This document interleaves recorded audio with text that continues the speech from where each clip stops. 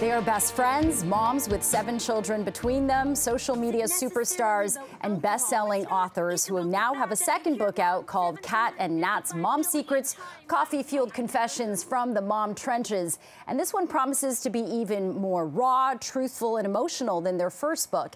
Catherine Belknap and Natalie Tefler have a rapidly exploding community of like-minded moms who tune in every day to see them break down the myth of perfect mom. And they join us live now on CP24 Breakfast. Ladies, welcome, good morning, and congratulations. Thank you so much, and thank you for having us. I love that you're both in a car right now, because this is where most of the mom truths are delivered online every day on Facebook, Instagram, YouTube. Both of you are hilarious. It really is watching like watching an SNL sketch. So let me get into it. You know, we know that being a mom is the hardest job and arguably the most rewarding one in the world. But the pressure to be Pinterest perfect, to fit into that mold of what society deems a good mother, not only exhausting, but defeating. And it's so very lonely.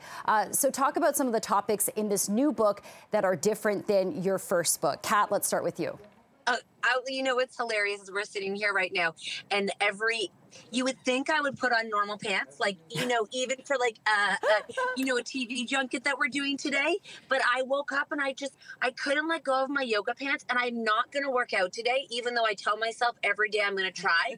But it is like I cannot break out of this comfortable uniform that I wear. And I think so much of motherhood, we put this expectation on ourselves that we're like, I'm going to work out. You know, all the things we're going to do, we promise ourselves, and we never end up doing. We really do just accept where we're at right now. And that's what I'm doing, and that I'm okay with it. We're trying to let moms embrace that we're all doing the best we can, and that's all we can do, truly. Yeah, 100%. And I love that authenticity. And that's why both of you are so relatable to moms everywhere, because they're like, finally, some real talk. This is what it's about. Nat, I love how this book uses real confessions from your fans, from the mom community. And you use those confessions, we have a copy of the book here as well in our studio, to launch into your own deep, dark, secret mom confessions. And some of the topics are like dad crushes, of course, mom guilt, which is never endless, but also just this idea of, you know, watching these superstars on YouTube apply makeup, and you're like, wait, I don't have time for a makeup routine like that. Are you kidding me? Right, Nat? Oh my gosh, that was such a good recap of so much of the chapters that we wrote. Honestly, when we were on tour, we decided that we wanted to get confessions from the audience. So we put out a fishbowl, and people put in their anonymous confessions. And honestly, people feel like these are their deepest, dark secrets that they need to just like let out.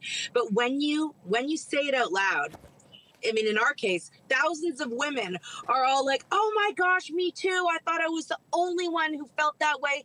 And that's really what the book is about. It's about saying things out loud so you don't feel like you're alone, because that's how Kat and I originally bonded. I told her something that I thought would like be the end of my world, which is not safe for daytime TV, but we can get it's in the book. We can get into that later. We're trying to keep this one PG, and everyone knows us. We're not usually this PG. Very hard for us. We're doing our kids are watching inside. They're all locked behind a door right now. No, but like Kat said, no, that's totally normal. Me too.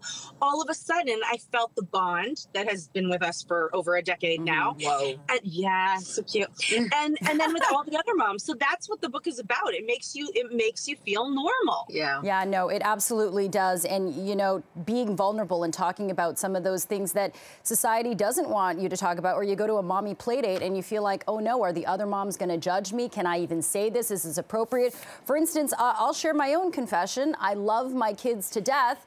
Sometimes I really hate being a mom, the things that come with it.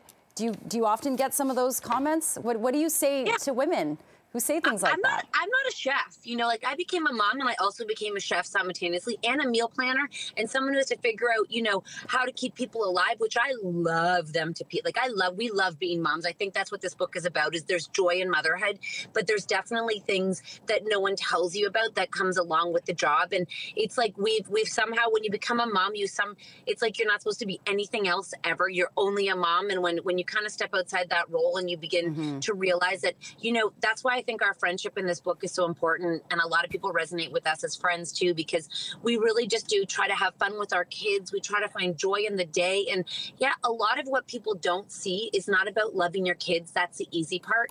It's the constant brain that is moving and going, and where does everyone have to go? And you know, parent teacher interviews, and are you okay? And are you happy? And did I teach you how to, you know, like brush your teeth properly? Right. No, probably not. Like, that's not what I signed up for, but it's an amazing job, and we love being moms. Well, Kat and Nat, congratulations. Mom Secrets, I believe, is out March 29th, and you can get it at bookstores everywhere, and you can follow Kat and Nat online for more funny mom shenanigans and real talk. Appreciate you both coming on. I hope to see your show in June in Niagara Falls. You do tons of live shows. Thank you, ladies. Have a good morning. Thank you. Thank you.